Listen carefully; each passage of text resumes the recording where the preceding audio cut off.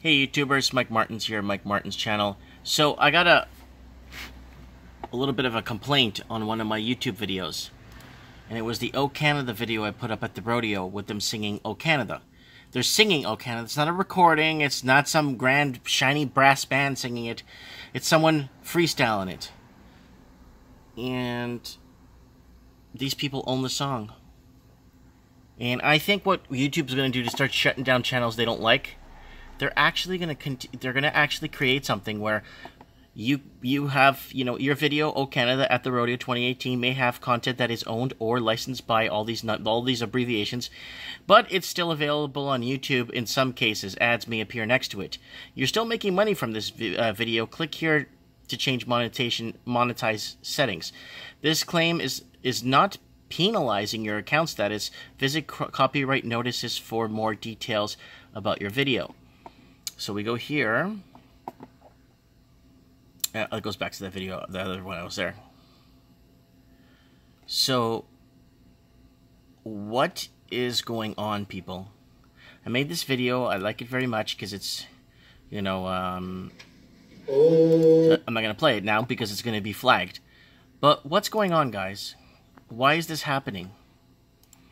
And there's a couple of haters out there that hate Canada so much. They, thumbed it down. There it is there. It includes copyrighted material. Canada haters out there thumbing down the national anthem of Canada. But I just wanted to throw this out there. What do you guys think about this?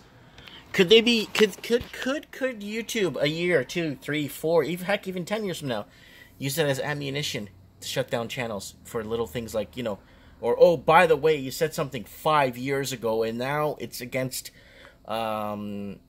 it's against the rules now. It's became law last month. So this video's flagged and your channel's gone. So how does that work? Do you get some a time differentiation when something was said? You know what I'm trying to say? Like if they were supposed to, like let's say back in the 30s when cocaine was legal, right? When it's legally used and it was prescribed, or it was like legal. If you made a movie back before 1930 and people are using cocaine in there, but in today's standards, they're not doing it, but still, do the movies back in the 30s get flagged or shut down for that kind of use? Kind of like where artists' music are considered inappropriate in today's very feeling sensitive world we live in. You know what I'm trying to say? So does a movie back from the 1930s, or you know what I'm saying, get flagged or shut down for the use of narcotics, but that are illegal in the 60s and 70s, but you get what I'm saying with this, right? So how does that work? I want to know what you guys think.